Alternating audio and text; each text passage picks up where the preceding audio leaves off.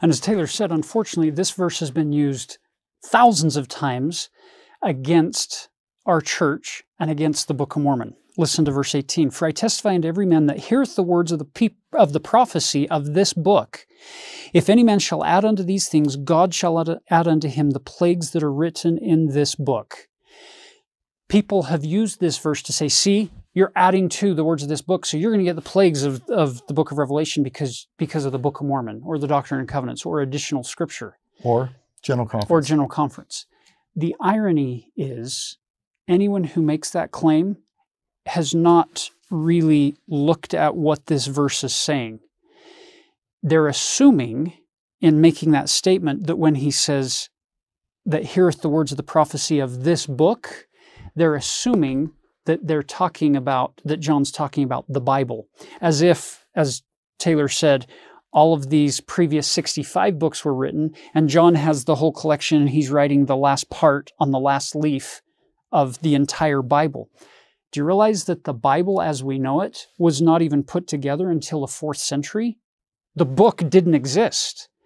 The only book John has at this point that he's referring to is his book that he's been commanded to write all along the way. And he's saying, don't add to or take away from the book of Revelation. That's the only one that he's got. And you'll also notice that the qualifier there is, if any man shall add unto these things, God shall add unto him the plagues. And as Taylor mentioned, man is not supposed to change and alter these things, but God can. Now you'll notice, if you look at verse 19, he goes on to say, if any man shall take away from the words of the book of this prophecy, God shall take away his part out of the book of life, and out of the holy city, and from the things which are written in this book. This is, I think, very significant, because here we are on the last Come Follow Me of the New Testament year, which means that next week you begin your study of the Book of Mormon. I think it's significant that you look at how the Lord speaks about the Book of Mormon when he's dictating these words to Nephi to write them down. Notice, these are the words of the Savior.